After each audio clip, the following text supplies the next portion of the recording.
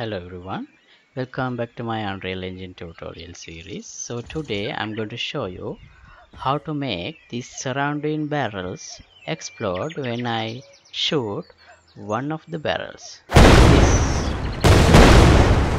So when I shoot one of the barrels, all the surrounding barrels will go off.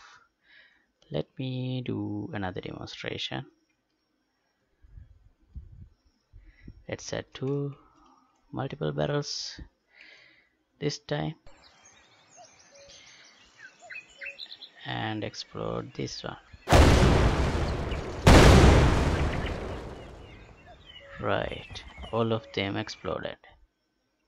Okay, so that's what I'm going to do today. And as always, this episode is sponsored by these generous Patreons.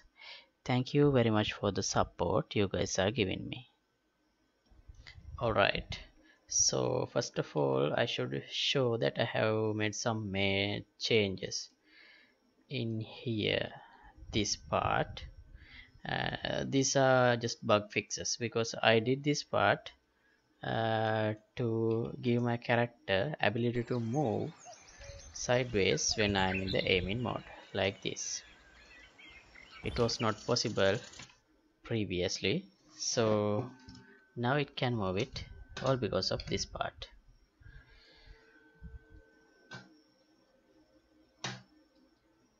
And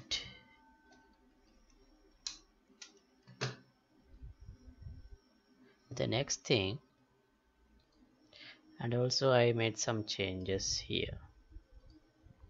Under the bow and arrow, in this draw arrow and input action draw arrow, I connected this show warning part to this one, so that whenever I ran out of arrows, my character will automatically unequip the bow and change to the melee weapon.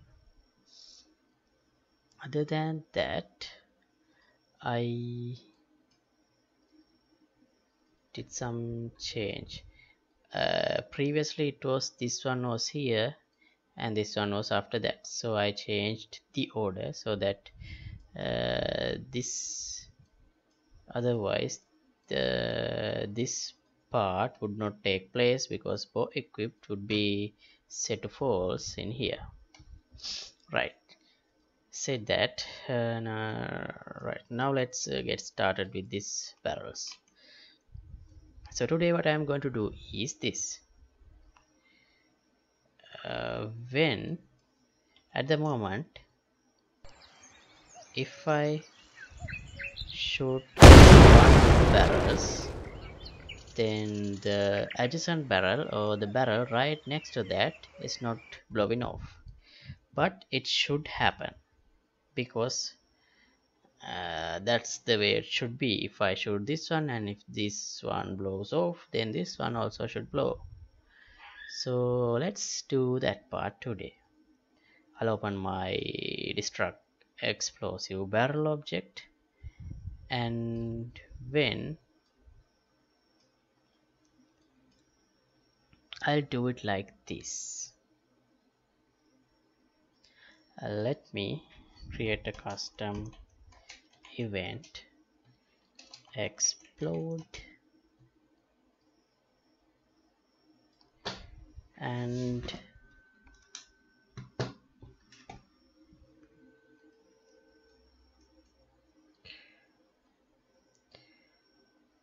connect it like this.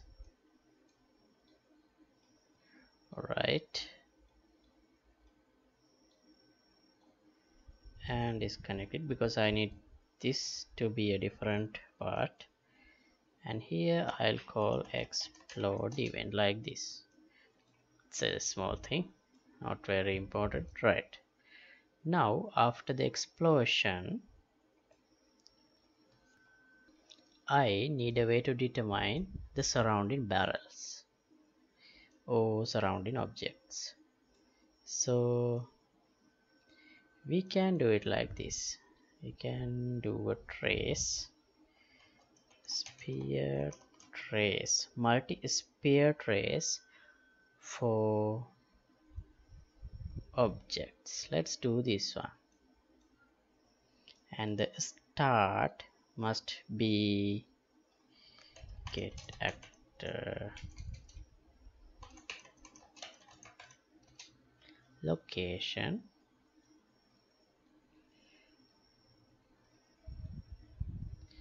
and the end also should be the same, and the radius, let me promote this to a variable. I'll call this one explosion radius.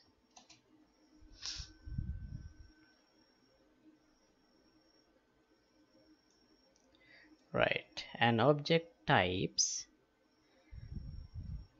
let me make array, and I should trace for what is this object type. This is destructible. Yeah, so I need to trace for destructible object, and also I need to trace for pawns, because if there are any enemy characters around this barrel when it explodes, that character should also be affected. Okay, now these are the hits that I'm gonna go get as the results. So let's first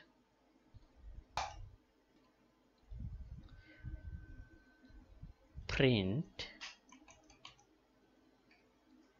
now do a for each loop and see what are the objects that I'm going to get as the result.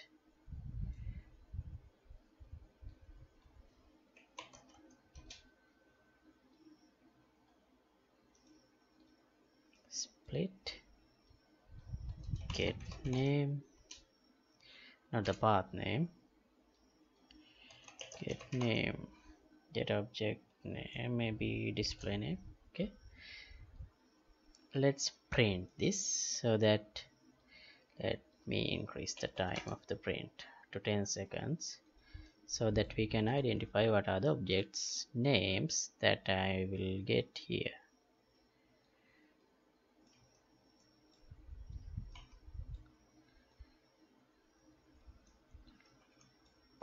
And I forgot to change this variable value. Let's say explosion radius is 500 units, and also let's draw debug type for duration. Okay,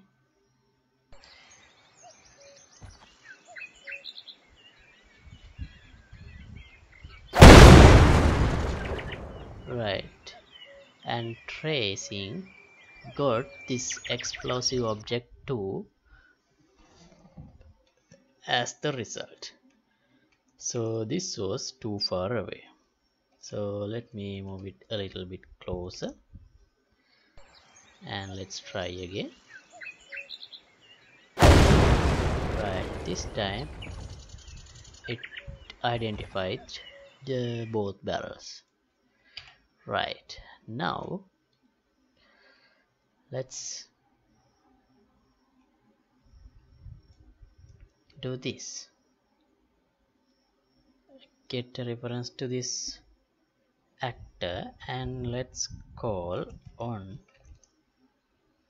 arrow hit is not, doesn't make sense here. Maybe yeah, we should define another method.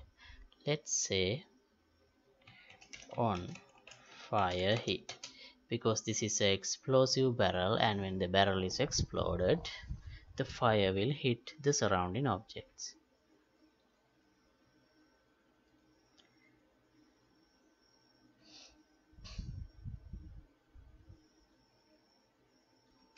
And I'll add another input here like this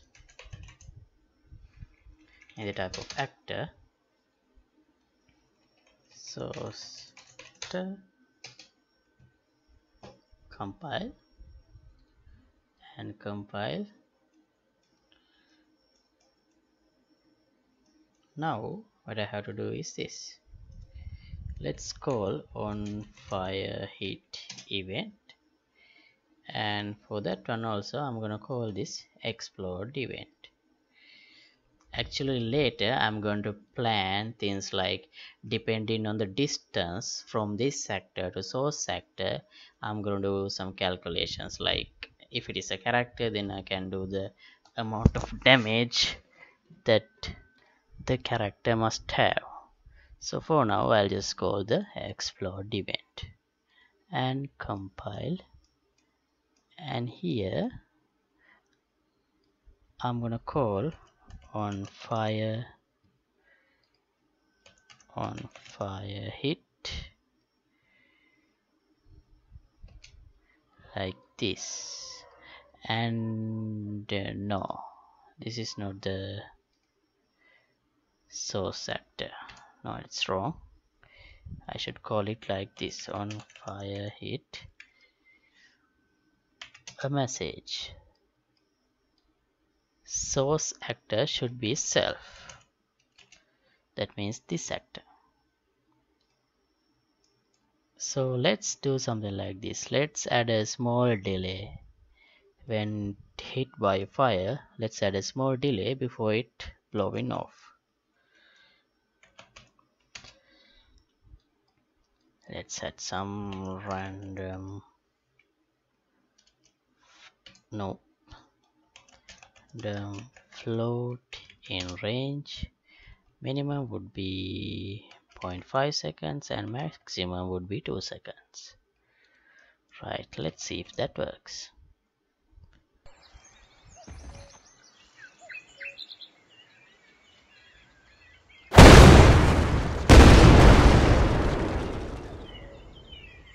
And why didn't the other one go blow? I think it did.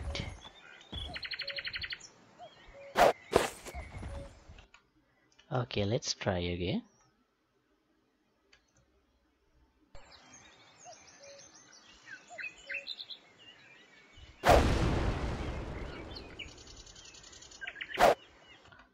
Right, there's a little problem here. The origin of this object is here, and the static mesh, by mistake I have moved away. So let's reset it.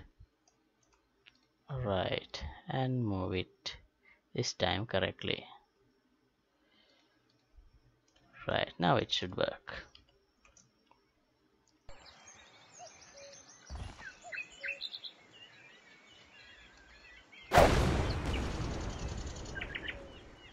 Okay, it worked. And that's all I want to do. So you can disable this tracing debug type to none, so that you wouldn't see those trace lines. And yeah, that's all I'm going to do for today. And later I will add this what should happen to the characters when they're hit by fire as well. And yeah, if you like to support my work, you can get the membership of my Patreon club right here.